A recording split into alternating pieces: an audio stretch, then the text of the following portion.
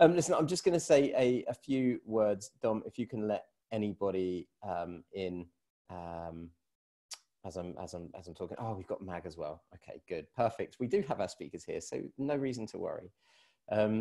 So just for the sake of anyone joining us afterwards then, for those of you that don't know me, my name is Barry Cranford. I'm the founder of the London Java community. I'm not a developer myself. I run a tech recruitment company called RecWorks. So at RecWorks, we have been on a mission for the last 12 years to prove that recruitment can be used as a force for good in the industry. And that's with a strong focus around learning, career development, mentoring, and that kind of thing. Put simply, if people want to learn and people are happy to teach or share, then we're happy to make the connections. And that can be on a group basis, like today, or on a one-to-one level, which we do through our Meet a Mentor community. So if anybody's interested in finding a mentor or in helping out others, students, CTOs, aspiring speakers like today, then feel free to sign up. So quick reminder, it's all powered by recruitment, revenue that comes from recruitment. So if you're looking for anybody, then come and find us, LinkedIn or Twitter or however you want to. So on to today. So this is part of our Aspiring Speakers initiative. So as part of that, we run lightning talks, which are 5 to 7 minute talks that we run every 2 weeks. Both Anthony and Mag gave a lightning talk and wanted to take it a step further. So we created this event called Short Talks, which we probably need to work on a slightly better title for. But this is basically just a step up from a lightning talk to the next talk on a journey to go to full conference speakers. So if anybody's interested in that, then obviously come and talk to us. But as for today, we have Mag and Anthony. Mag, are you okay to go first on this one? Yes, I am. You are? Exciting. I was just gonna. Are you good? If you're good, then I'll handle. Why not? I was gonna have a margarita, but I'll do the talk instead. Well, I hope everyone enjoys. Good luck, Mag. Good luck, Anthony. And I'll yeah, best of luck. Cool. I think you might need to enable screen sharing.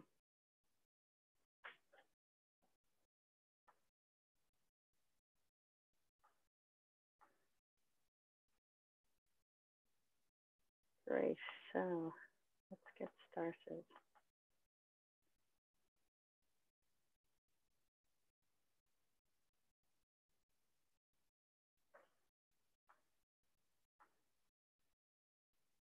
Right, welcome everybody to the surprise first speaker of the day. So can you hear me all okay? Give me a thumbs up. Great, okay. So we're going to be having a chat about AI for the people, built by the people. How do we diversify our teams so we can build better products for the world we live in today? So I'm going to introduce you to myself. I'm going to give you a definition of AI, and I'm open to your definitions. I'm going to talk about some failures that have occurred within the space of AI. I'd like to get us all talking about what a diverse team means, and think about that in relation to building better products that are more robust, that include people on a better level than they do now. And then I want to talk about the potential of AI and our role within AI, all of us who are here today. And then we'll have a Q&A and have a chat about things. So this is Rosie the Riveter. As you can see, I was impersonating her previously. And I came downstairs with a headband on, and my flatmate said that I looked like Rosie the Riveter. I didn't know about her, so I did some research. And she was part of a poster campaign to get women in the workplace during the Second World War, when the workforce had been depleted by enlisting. So basically, Rosie has promoted the financial independence of women through her poster in the US in the 1940s. So she is positively telling us that we can do it, and yes, we can. So let's talk about how we can do that. So my name is Mag Leahy, and I'm an Irish lass from the countryside of Ireland. I was born in County Cork by the sea, and I grew up between Cork and Kerry. I've been in technology as a coder for over 20 years now, mainly in the front end of things. And during that time, I've worked with a lot of diverse technologies and diverse teams, not as diverse as I'd like though, and in different industries. I'm a massive dog lover, and there will be a question at the end, which is to decipher the 5 breeds which make up my dog. This is Lassie, the hairy, scruffy beast on the right-hand side, and we were united about 13 years ago from Battersea Dogs Home. So we're both, you know, nature-loving, scruffy ladies. Speaking of that, I got some lovely feedback from my first talk, which was that it might be useful to wear a headset. There was no complaints over my auditory powers or background noise, but they thought it might be a nice idea. But just to note to everyone, I am wearing a headset.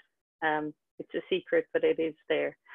So I have a growth mindset, which means that I'm open to learning and I'm open to improving. And I would be open to hearing from you about any resources you have or anything you've learned on this topic. I'm on LinkedIn, so feel free to link in with me. You should be able to find me quite easily. So what do I want today from this talk? So I'd like each of us to become more aware of bias and create products that are better. So this involves us looking around at our teams, whether they be on Zoom or at some point in the future, hopefully physically together, and think about how are we representing human characteristics within those teams? Because as a white woman from Ireland, there is a lot that I don't know about. I don't know about how to build an airplane, even though I've masqueraded as Rosie the Riveter briefly. I don't know what it feels like to be a person of color working in tech in London. I know what it feels like as a white woman to be working in London. I don't know what it feels like I didn't know rather what it felt like to travel around London on crutches until I twisted my ankle really badly. And that is a small character trait that changed, and it gave me a completely different view of things. So that was quite interesting. So I want us to see if we all look alike in our characteristics, then we're not going to be creating robust products. So it's just an awareness and a request to speak up about that. So AI, there's a lovely friendly looking robot, very shiny as well, is the simulation of human intelligence processes by machines. And I don't know, Barry, is there a chat enabled for this talk? There is, yeah, absolutely. There is. Cool. Yeah, if so you just if press the anybody chat would button like, at the bottom. Great, to put in some more definitions, I'm happy to hear of those. So let's see. So we've had failures in the past with AI.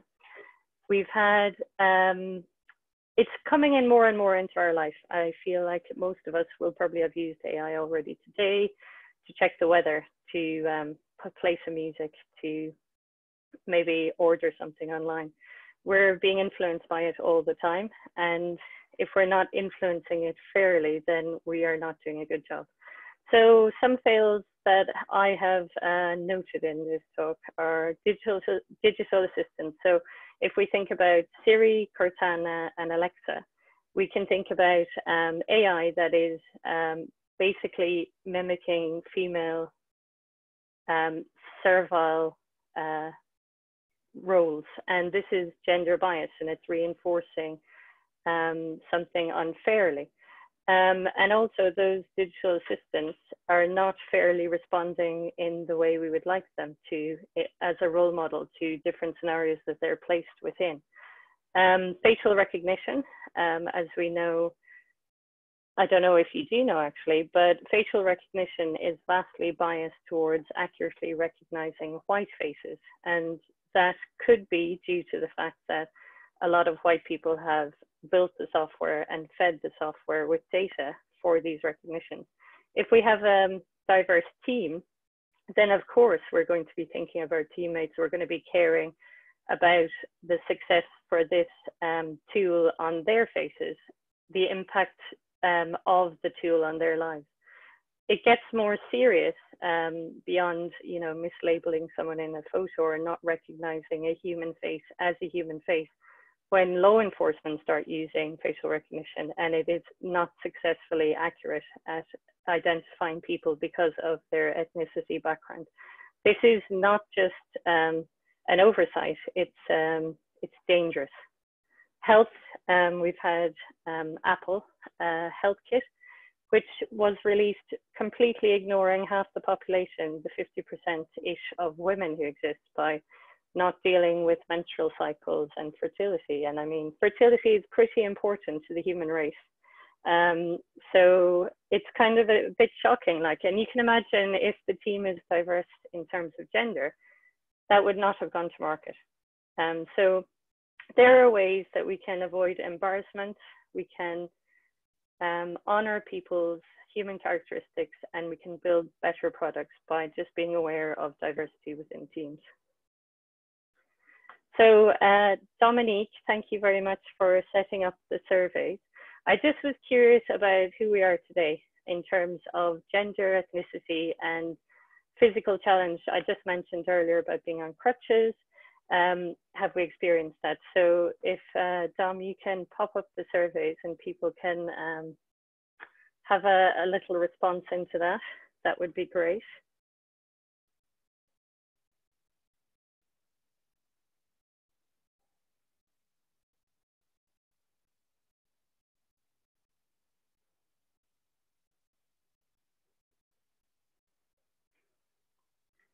Right, so we can see there that we have 57% of males, 29% females, and 14 who prefer not to say. So already you can see that there is not an equality in gender, so that's great. If we can go on to the next poll, please, Dom.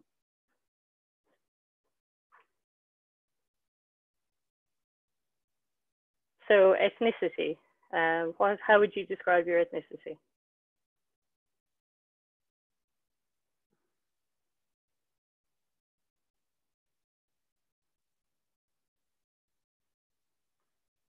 Okay, and there again, we can see that we basically have a split between Asian, white, and prefer not to say, but white being 56 again. So that's pretty similar to the gender one, actually, interestingly. And then finally, the last poll is just to do with, have you ever experienced using crutches to assist you walking in the city?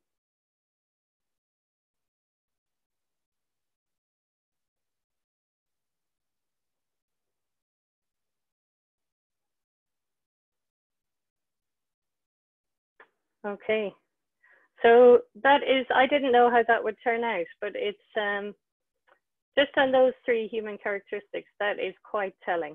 And that is me saying, please be aware of this. This is a group having a lunchtime conversation. We're not diverse enough. So it's an interesting state to be in. So we have mainly male, mainly white, and people who haven't experienced walking with crutches in the city. And they're just three characteristics, and it's not an attack on anyone, it's just interesting. So I can't seem to get rid of the polls now, sorry about that, because my mouse disappeared. So we're talking about team diversity. A diverse team is a team that has a range of characteristics represented. So with regard to, but not limited to, ethnicity, gender, language, physical ability, and sexual orientation. Siri, what is the fastest route home? Now, if we think about this, it seems like it's a pretty straightforward answer. You know, maybe you want to take the train, maybe you want to take an Uber. Is Siri considering safety? Is it considering how safe I will be because of a human characteristic that I may have? Like, personally, as a woman at night, I would like to know that I'm traveling home by a safe means. How many are in my party? Is Siri considering this when it deciphers what's the fastest route home? Is it considering that I'm a cyclist, that the weather could affect my safety on the way home? by having diverse teams, by having a cyclist and someone who may basically use a wheelchair for getting around, by considering all of these traits, we get more robust solutions. So Siri might be quite kind of conversational with us on this simple response. So it could be a windy day. It could say it's a bit dangerous to cycle home. So I've suggested the train. The trains are running fine. There we go. Alexa, play some motivating music.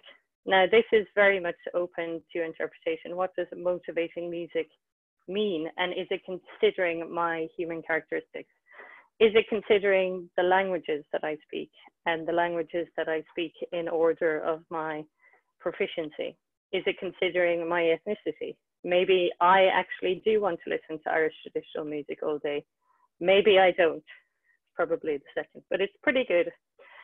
Is it considering, is it diversifying me? Is it presenting me with music that is like music I listen to already, but is a bit different? Is it thinking in a world sense rather than just in a repeat the same pattern sense? So what is a better product? So a better product is broad. It considers the needs of a lot of different people. It is, it has many voices collectively feeding into developing this product. It is considerate. It is considerate of you being a human being with different characteristics. It is considerate of how you live your life. It's considerate of who's living your life with you. It's thoughtful. It's equitable. It's giving people a level playing field. So it, by the algorithm that we code and the data that we feed AI, it's learning our habits. Don't we want to make a world that's better than the one we have already, where bias exists in terms of gender, in terms of ethnicity? Don't we want to give it a fairer, equitable level playing field? We need the product to be profitable. If we are missing half of the world as part of our product release, which is what happened with Apple Health Kit, that's a pretty bad situation to be in. What about all the cross-selling that could have occurred had we included women in that initial launch? Like, it has to be profitable. So none of this is it's all interconnected. None of it is on its own. The better we build products, the better the products are for the users. The more users we have, the more interactions between the users and the product. So AI has a lot of potential. It could be ethical. It can be calling us out that it recognizes. It could be calling out that in a recruitment process, which Amazon has gone through a situation where they tried to have AI recruiting and it was very gender biased, for example. That's because a lot of men were getting hired.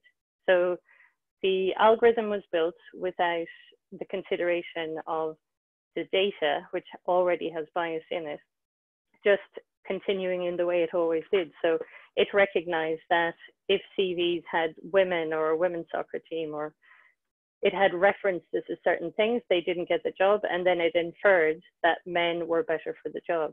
But we didn't intend it to do that. We want people whose skills are better for the job. So we need to be sure that the potential of AI is thinking about ethics, that it educates us, that it says, hey, actually, I've noticed in your system, the hiring rates are 70% to 30. Here's some information that's available to you to consider changing this.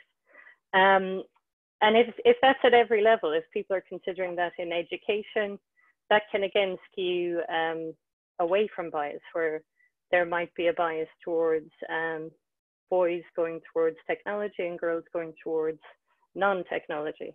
And if education is fairly non-biased, then we can improve the stats of people who are available to us in the recruitment industry. Because I think, Barry, you can speak to this, that there aren't equal numbers of candidates available for diversity. Diversity is a difficult thing to deal with. And I'd love to hear your thoughts, Barry, on this at the end. It can be inclusive. It can, both in the teams that create it and the users who use it, it can include everybody, and it can be a snowball of inclusion. So once we start, like, I don't know if you remember when you started recycling, and then you were like, hey, I'm great, I'm going to start recycling. And then you start thinking, oh, is it better if I buy glass than plastic? Maybe you buy more glass than plastic. And then you're like, maybe I can wash this jar and reuse it to plant something in. And we think about reuse. So we're constantly, once we get in the zone of awareness, we just keep improving. Seeing Anthony there, he's probably polishing up his talk. No, he's ready, he's confident. It can be more resilient. It can be resilient because it's thought of edge cases. It's thought of different groups of people and how they think and how the world looks to them and how they view opportunity. AI can be a role model. It can basically be something that changes us for the better. It can say, no, that comment was not okay. It's not okay to hire unfairly. People with physical ability differences need to be treated differently so that they can access the world fairly. The world is the reason people have a disability, in the sense that it's because it's not built for people in wheelchairs. So that causes them to have a disability. So what's our job in all of this? So we can be accountable. We can become aware. We can see what our teams look like, what they are representing in terms of human characteristics.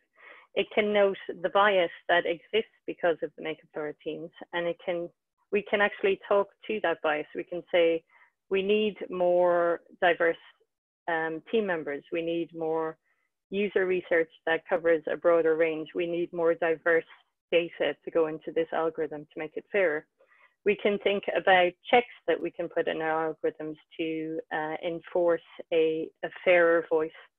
And we can grow and we can listen. We can be open to change. We can be open to saying, I didn't think about that before. I neglected that. I'm open to making it better. So we can continuously grow in the world of technology and AI. And it's very possible if we all make changes. They don't have to be huge. They just have to be small and build like the recycling model. We can make a big difference. Maya Angelou said, it is time for parents to teach young people early on that in diversity, there is beauty and there is strength. So there's some references there at the end to Rosie the Riveter. Initially, actually, Rosie the Riveter was a Norman Rockwell poster that appeared in the front of the Sunday Times. And things back then were much slower moving, so that would have stayed around for quite a long time. Facial recognition, there's an article there on racist facial recognition, and AI failures by Joy on YouTube, if you'd like to take a look at that. Her face wasn't recognized as a face at all. She's a Black woman. And the database of facial recognition is mainly white, so you can see where the problem would lie there. Gender bias AI, there's an article that you can read. I'm happy to share these in the chat as well. There's a feminist guide to AI. There's a chatbot that is a feminist guide, which just takes you through a conversation, which is kind of pre-scripted, but it's quite helpful. And then there's just an article about the health kit and its failure to include women. So that is the end of my talk.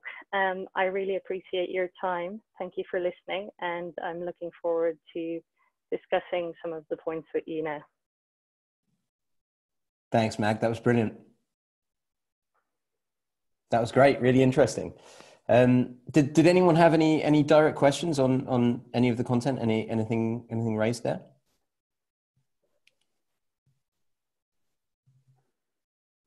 I'll tell you, it's a hot topic at the moment, isn't it? And it's one of these areas that's so important to get out there, and I think there can't be too much education around this kind of thing, and it's so difficult to find the right way. I guess I'm not the only one that's been reading sort of a great deal about all this kind of thing. So yeah, it was interesting to see a member of the community, of the tech community sort of presentation around it. I love the Amazon example as well about which example? Sorry, Barry. About the Amazon recruitment example. About AI within that and how the challenges that. And the thing is, we write algorithms for AI and then we feed it lots of data. So in fact, it's more difficult for a coder to decipher where it's introducing this bias from. It's not as straightforward as your sort of more binary coding where you can step through and you can say, oh, this happened, there's an if else, and that's why it occurred. But like it's the data that is biased already, and then we're not putting checks in our algorithms, which it feeds into. Yeah, absolutely. And you can see how it just becomes a self-fulfilling prophecy. And this idea, the comparison to recycling, I thought that was really, really interesting as well, because you're right. The second you start looking for this stuff, you start seeing more and more of it around, and more opportunities to make a difference. So no, that was brilliant. And even here, are there people who have a different language as their first language, for example? It's just a tiny thing. Yeah, do you want to say how that has affected life, like in terms of AI? What's your experiences been? In terms of AI, well, I'm Greek, so I guess my first language is Greek. I haven't had really huge problem, to be honest.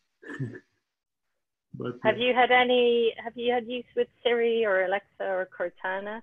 Where they don't support. Yeah, I see what you mean. Yeah, they don't support the Greek language, if that's what you mean.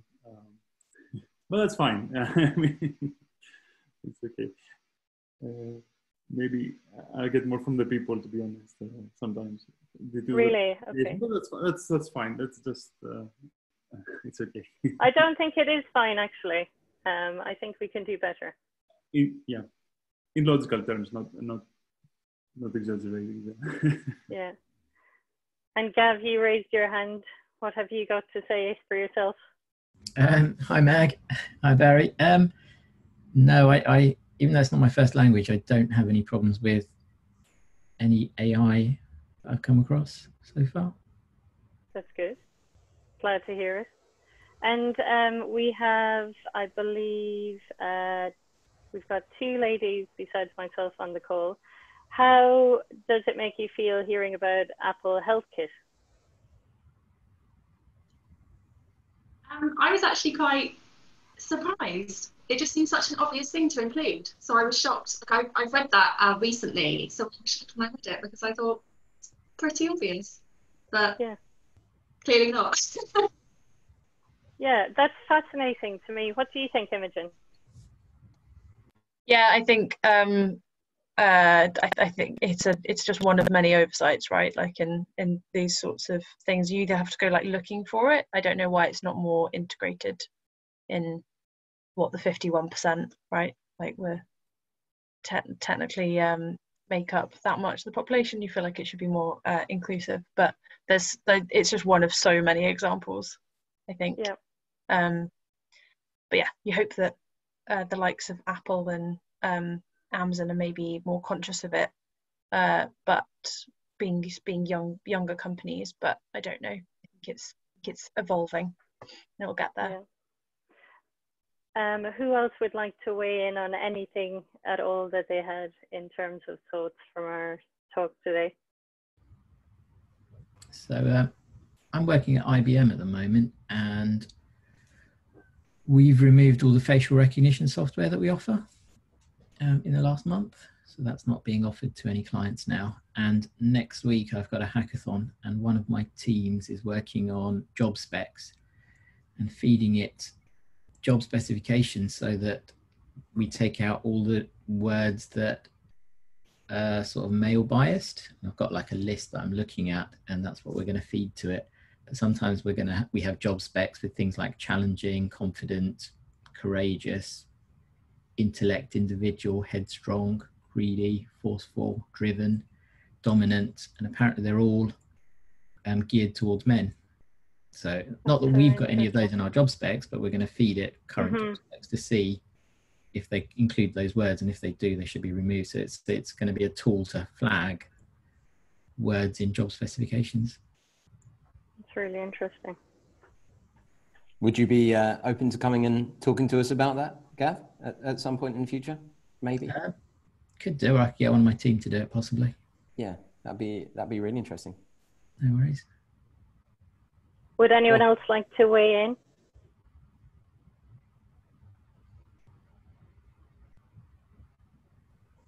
I think, sorry, hi.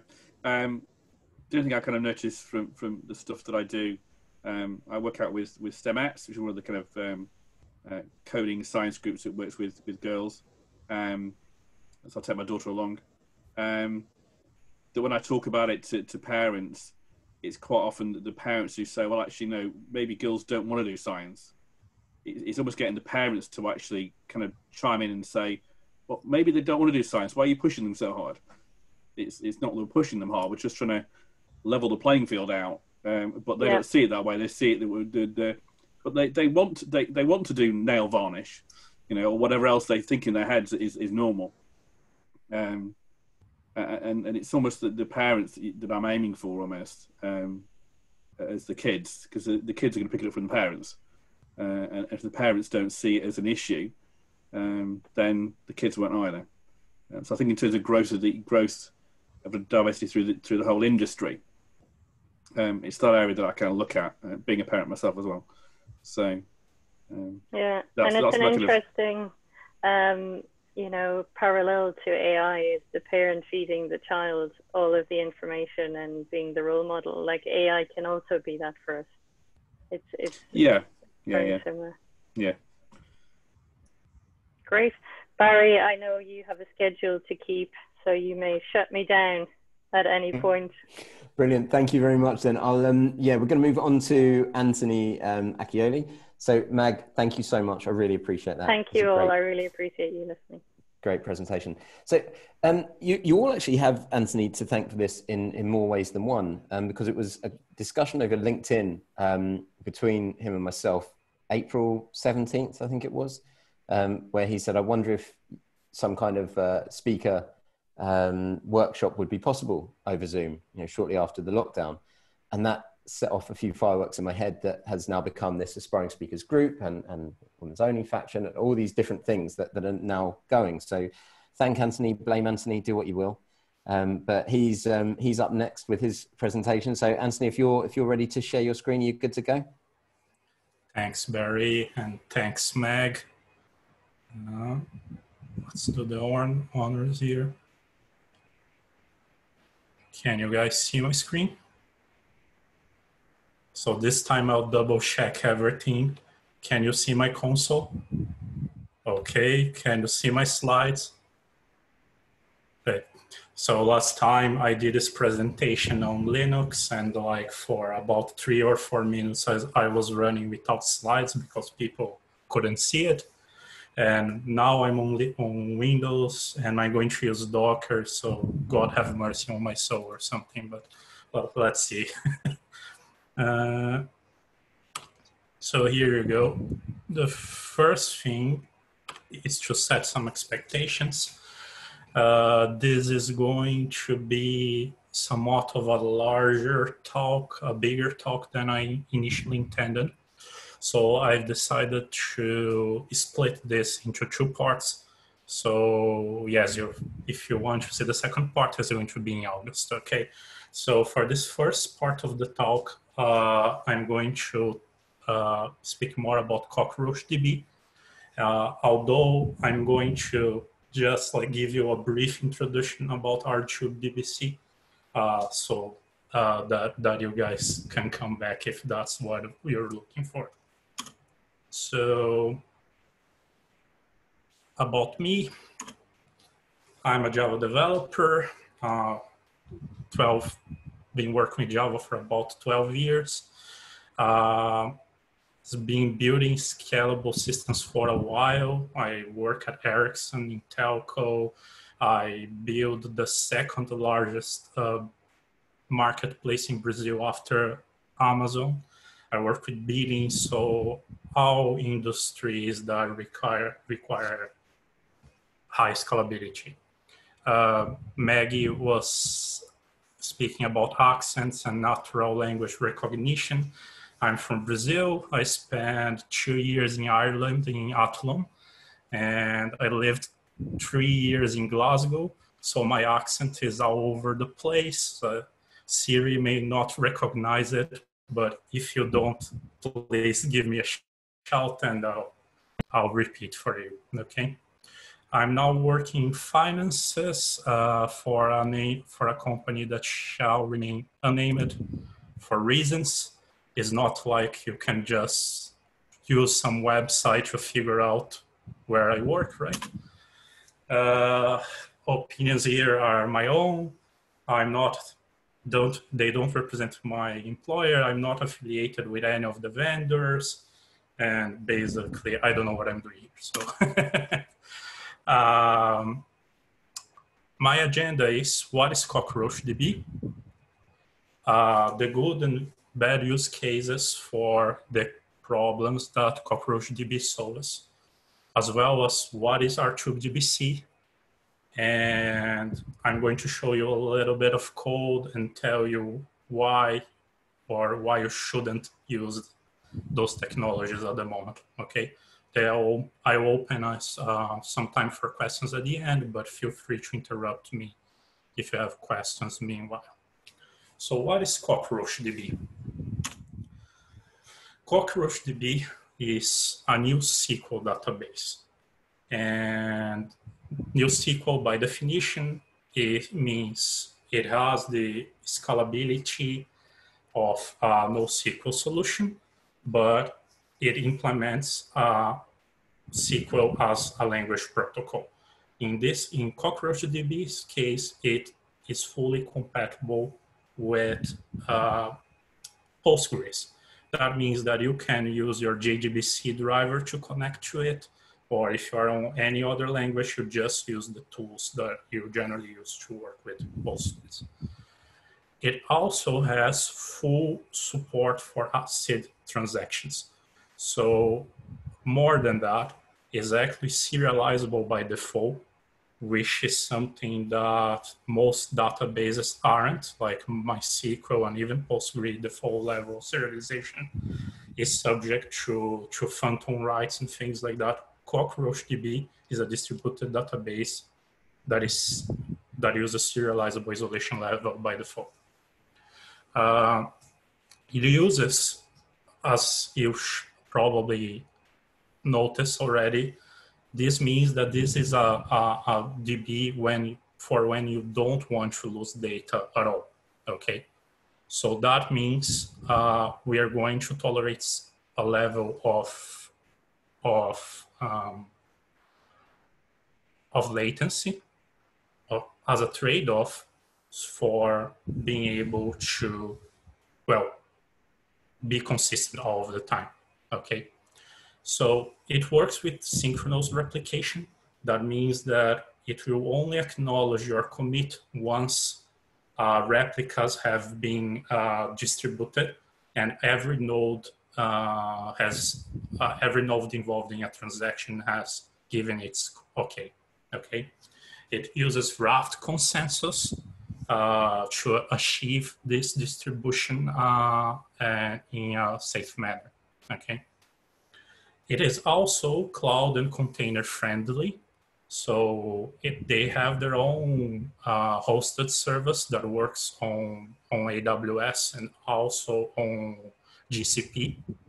And you can also just run a Docker Swarm or a Kubernetes cluster. That's one of my demos today. How it achieves scale? It achieves scale by breaking down your data into ranges, okay?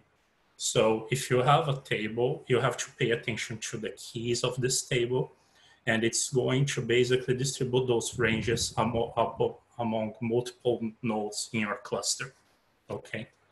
But contrary to, say, master-master replication, it uses something that the Cockroach guys called multi-active availability. That means that you can connect to any node in the cluster, and this node will find out like the leader of this data if you want to write, or is going to forward you your request if you just want to read. So that means that you get scalability without the hardships of like master-master replication. And other than that, you can lose nodes, okay? And as long as you don't lose the minimum amount of nodes required per each one of those ranges, CockroachDB will go on. So it's a very resilient database. If you're really serious about it, if you're building a global application on multiple regions and you need it to like keep your data into a specific region, but still have failovers, it also implements geographical and archival partitioning. Okay, so I think this is a paid feature. So why would I use CockroachDB? My main use case for it is when you are when data is very important, when you are the authoritative, your system holds the authoritative version of the data. It is meant for online transaction processes. This is not a system for analytics, okay? You have Snowflake, Redshift for analytics if you need something like that. It uses SQL, of course, as I already mentioned. It's multi-region, multi-active, so if you need your data distributed around the world, that's a good solution. So in comparison, for instance, I built a system using Aurora 6 or 7 months ago, and they had just started with multi-master support for PostgreSQL. So you have to choose between master-slave replication. I don't know if they are renaming it to something better than master-slave, or you choose multi-master. But if you choose multi-master, you can only have 2 nodes in one single region. So like you're not going to get scalability out of that, okay? Asset transactions, like I already mentioned. And like I mentioned before, since consistency is the primary goal of the database, you're going to get synchronous replication. You're going to pay for the latency of getting consensus amongst your nodes, okay? If you really need like latency is king and you are willing to sacrifice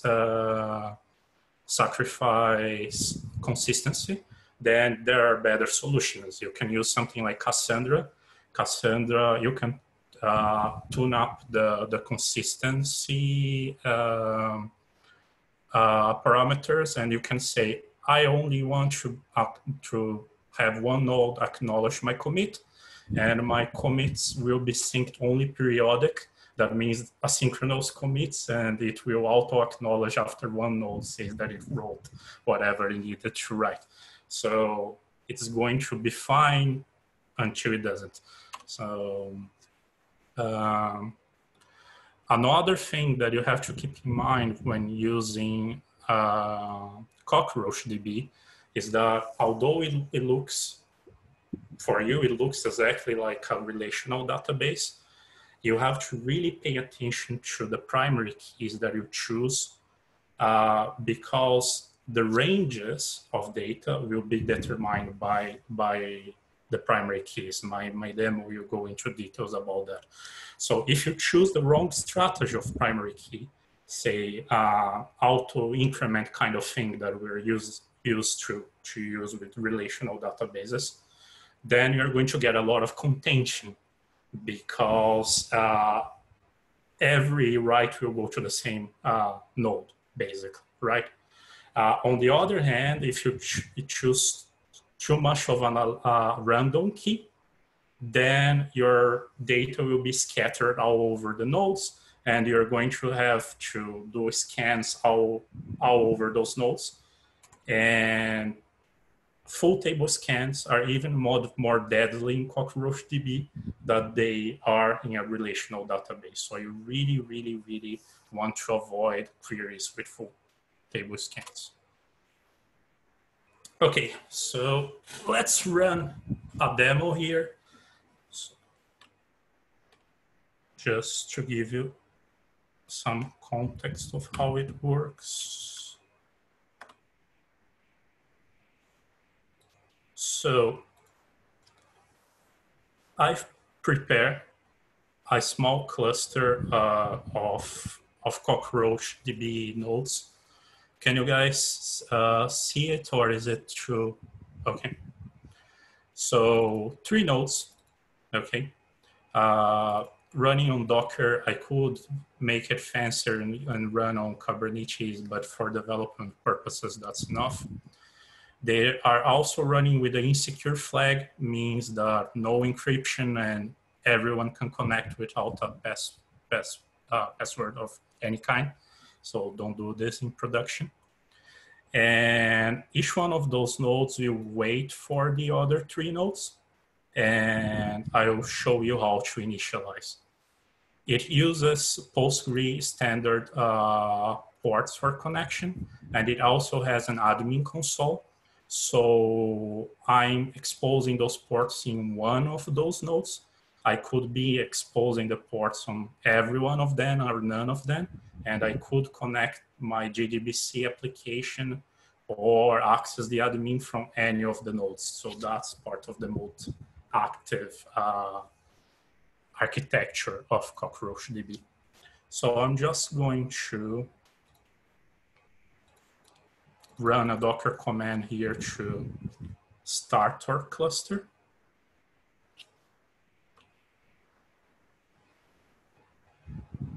So it's creating the nodes. All good. Cockroach isn't running yet because I told them to wait for each other. So I need to issue a command saying init to tell Cockroach that all nodes are up and running and that it can start.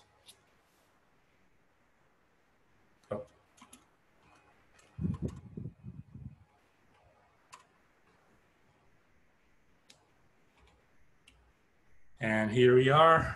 We have the 3 nodes running. Let's, just so that we can play with it, let's load some data.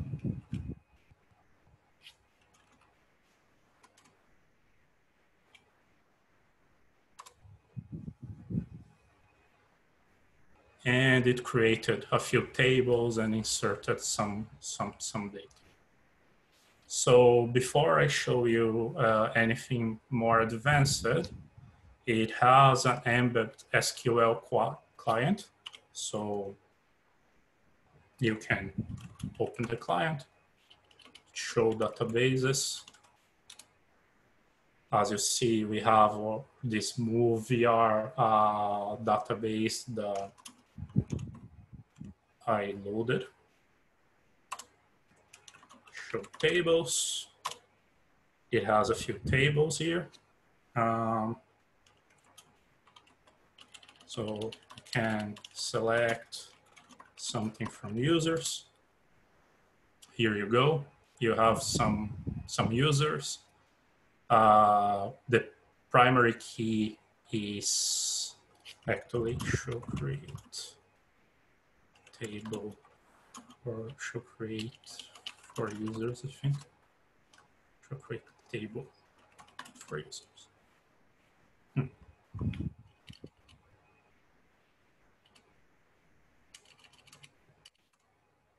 Should create users.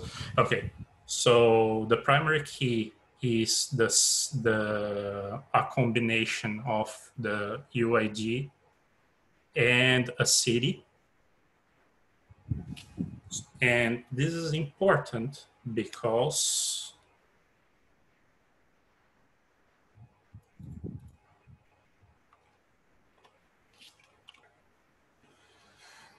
the way that CockroachDB works is by splitting replicas of the data between nodes, right? So since our primary key is made up of the city and UUID, it has been smart enough to figure out that he's going to split users by city, right? And if some of those cities becomes too huge, it will just split and create new partitions for this specific city. Between our three nodes, each one of them is the leaseholder for a specific partition. The leaseholder is the write coordinator. Okay, so every time that you write, even if you connect to node 1, if the data is on node 3 will be coordinating the writes. Okay, so that's what I wanted to show from this guy. So let's run a small load here for a few minutes.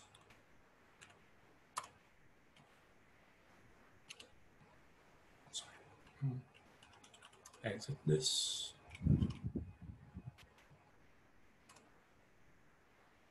So now there's a few queries and inserts and things happening in the background.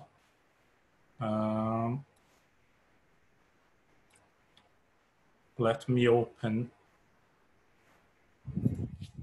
the admin console.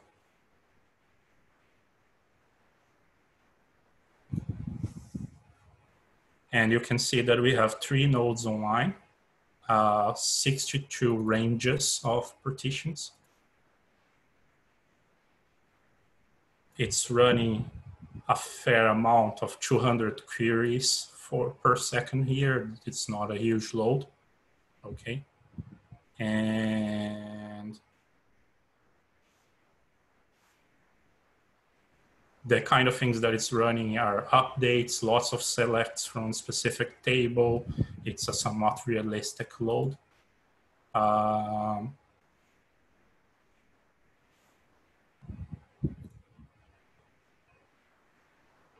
No processing failures since the start, no, okay?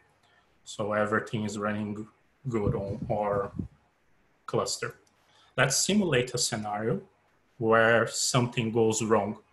Okay, so I'll just manually stop one of the 3 nodes in Docker to simulate something going wrong.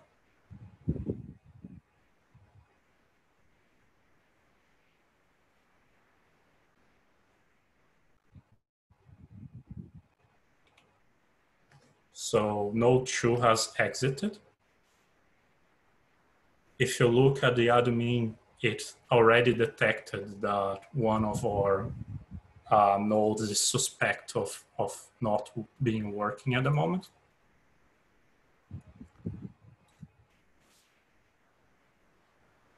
Loads are still running good. No errors at all whatsoever during the failure, okay? Another thing is, it's smart enough to rearrange the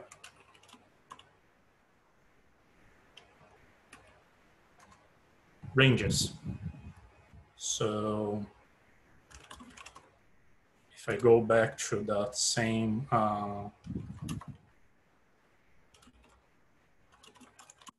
table,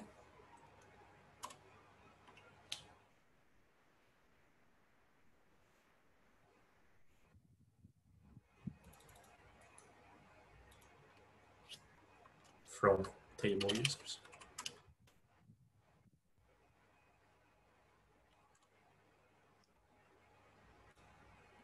now the leaseholder for those ranges are just between node 2 and 1.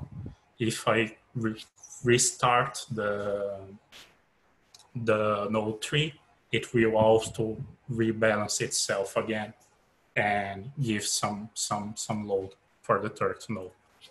Okay, so let me just take this down.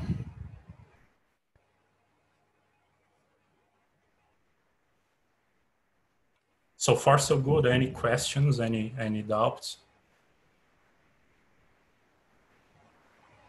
Okay, I'll take silence as no.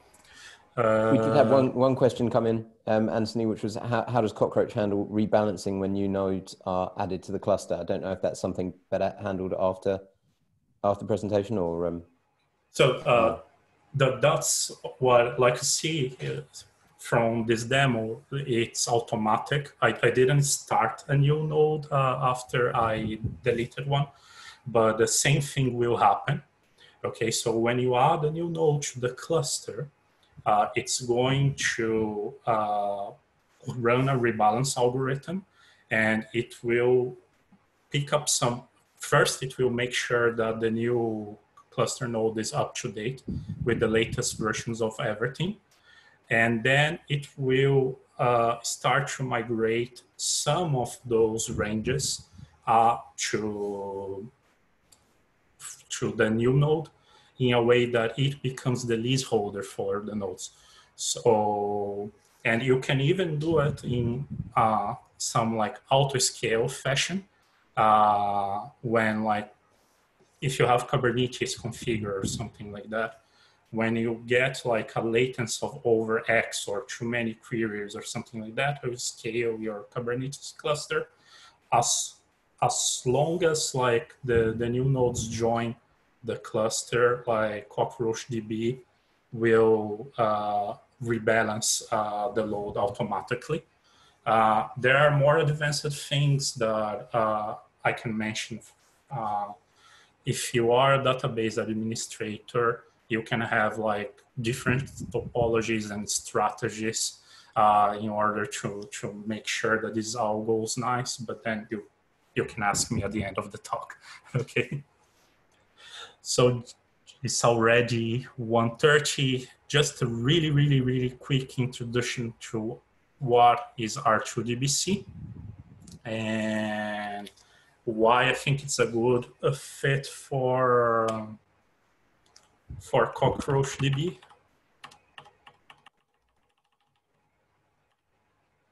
So R2DBC is a standard API for reactive programming using SQL databases, okay? When I say standard, keep in mind that there is competition, okay? Pivotal is the main company behind R2DBC. It's an open source project, but you do have Vertex. So I think that tonight we're going to have a talk about Quarkus. Quarkus uses Vertex as its main reactive library and for database connectivity. Hibernate is also implementing its own reactive extensions. So this is somewhat new, like standards are still being created. Oracle was working on something as well, and then the project got canceled. So you never know what the future is going to be, okay? R2DBC uses Project Reactor, again, Pivotal. So basically, if you're familiar with monos and fluxes, like it's going to be very familiar for you to use. But if you are an RX Java guy, there are projects like Spring Data that also makes it compliant with other data streaming libraries, okay? Again, same, the Pivotal is the common theme here. So Spring Web Flux works great with it. So if you're doing a REST web service, you are starting from a mono or a flux anyway, and you go end-to-end reactive, like with back pressure enabled and everything else. Okay. So that I can give you some taste of the next talk. It's really, really easy to get started with it. You just include the dependencies for the driver. There are drivers for Postgres, MySQL, H2 database, and a few others, okay? As you can see, it didn't hit 1.0 yet. There are some milestones. So we're talking about early stage software, but it works, okay? And with the dependencies, you create a connection from the driver. You can use its pool, which is optional, but if you're going reactive, you probably want a pool as well. You're looking for performance, right? And once you have the pool, it looks pretty much like JDBC, but using reactive strings. So if you want to insert something, you create an insert statement and flat map over the connection, bind every one of the variables that you want to bind to the queries. So this is Postgres kind of syntax, like, and execute, and off it goes. So you can subscribe this into a multi-threaded scheduler. You can do whatever you want. The good thing about Postgres is even if you are looking for something that is not quite relational, it has great support for the JSON, for JSON documents. And it works quite well with CockroachDB and with R2DBC as well. So we are not limited to standard relational database stuff. Having said that, fair warning, okay, R2DBC has not reached general availability yet. It's still alpha software, okay. Postgres driver for R2DBC, by consequence, is also not general availability software. If you look at CockroachDB tools page, it mentions Hibernate, it mentions several tools. It doesn't mention like R2DBC at all, okay? So be warned, it works, but I'm not telling you to do that in production. My last presentation, I was actually running on Linux and pasted a image of like a Windows blue screen of that. People were apparently triggered by that. So now I'm on Windows posting an image of a kernel panic here. So we're going to skip this one. And that's it for me. If I know that we're all kind of stuck at home, but for a while. But if you want to pay me a beer, these are my 3 favorite ones. So one from Scotland, one from Ireland, and one from Brazil. Very kind of you to make that easy to see which one to pay you with. That's a very diverse range of beer. It is. Hey, thank you, Anthony. That was great. Did anyone have any questions? I know we've gone over the hour mark now, but did anyone have any questions on that for Anthony? Hi, I had a question. The data type supported seem greatly reduced to standard SQL solutions. So I was wondering if you bumped into any issues in using that. So I'm actually using CockroachDB right now. Yes, we did bump on some things. Not that we didn't find the type that we needed, but sometimes, for instance, like I'm using Hibernate with it. And we are doing serialization of Avro schemes and some complicated stuff. And for instance, when you use the lob annotation, it creates the wrong data type on CockroachDB. So you have to change your data type manually.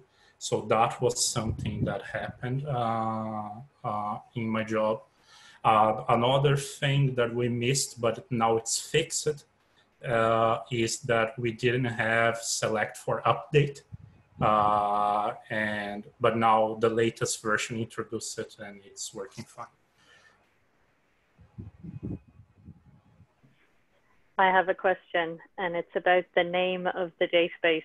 Do we think that is a positive name for making people want to use the database? Because personally, as a hygienic person, I'm like, oh, I don't know, might just stick with SQL.